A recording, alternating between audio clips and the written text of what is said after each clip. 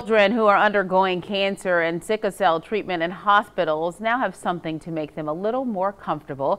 Aflac donated robotic ducks to Women's and Children's Hospital today. They come to life to help kids prepare for the medical procedure. They can communicate about their feelings and also practice distraction techniques. These ducks are designed to specifically help them cope with their challenges and distract them when they have medical procedures so that they can have a more comfortable journey through their sickle cell journey, if you will.